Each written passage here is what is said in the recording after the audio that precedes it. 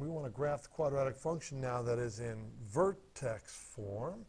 Remember, our vertex form means that we're in y equals a x minus h squared plus k. So right there, our vertex is the first thing that we can spot. Vertex is equal to negative 1 comma 3. So let's go ahead and plot that. Negative 1, 3 right there. My axis of symmetry is right off the vertex now, just the way it was before, only the reverse. In standard form, we had the axis of symmetry and got the vertex. This time we have the vertex. And the axis, x is equal to negative 1, comes right from that x coordinate right there. So we're going to plot the axis of symmetry right there at negative 1. And label it, please. X equals negative 1. All right, from there, we're going to use that a value again. Remember, a equals negative 1/3. The negative means it's facing down. And that 1/3 acts like a slope. It's not a slope, but it acts like it. And it comes down 1/3 over 1. And you just plot those 2 points right there on both sides.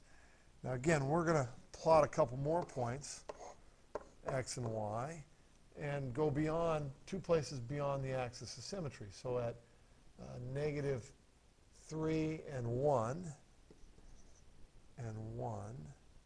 So when we plug those in, we're going to have y is equal to negative 1/3. Negative 3 plus 1 is negative 2 squared plus 3. So we have negative 2 squared is going to be positive 4. So we have a negative 4/3 plus 3, but 3's got to be written as thirds, so it's going to be plus 9/3, which is equal to, what do we have, 5/3. Well, we know where 5/3 is. That's going to be a little bit, that's going to be 1 and 2/3, right? So we're going to plot that point at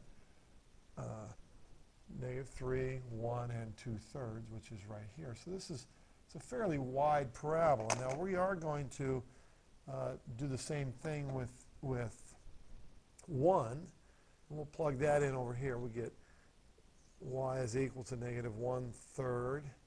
1 plus 1 is 2. Squared is 4 plus 3. And as you can see, we ended up with the same equation as I had before. Negative 4/3 plus 3, which is 9/3.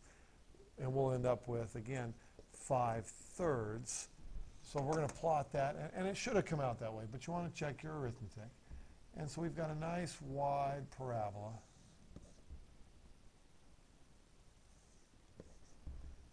Looks like that. You know, we've graphed, we've labeled the vertex, the axis of symmetry. The vertex we know is negative 1 comma 3.